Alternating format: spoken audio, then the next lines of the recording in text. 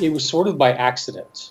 It's something that I'd always wanted to do, but never really had the opportunity to pursue because I always had what I call a series of survivor jobs. I was waiting tables or working in retail. So there really wasn't a lot of time to pursue anything else.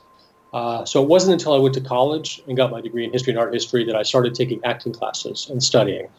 I had friends in the business, and they were interested in what it was that I was doing and the progress that I was making. So I kept them updated.